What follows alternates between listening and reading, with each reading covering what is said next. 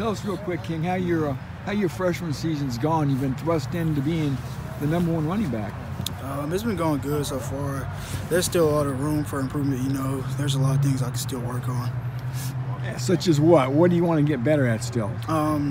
Like aspects of running the ball, catching the ball, just little things that I can get better at to improve my game.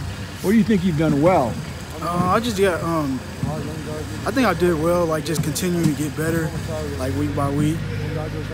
Coach says you've become a little bit of a leader in the backfield. So could you talk about that a little bit? Yeah, just working hard, encouraging my teammates to get better, just continue to get better. What's been the biggest surprise for you coming from high school to college football?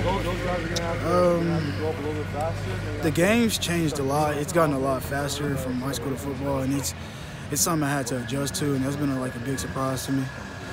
Big game coming up with Nebraska. What have you seen from them on film, their defense? They have a pretty good defense, but there's some things we can do to find holes in the defense. Did you have any idea when you came here that you had a chance to lead the team in rushing as a true freshman? That was my goal coming in. I wanted to be the top back and come in and make an impact for the team. Thank you, King.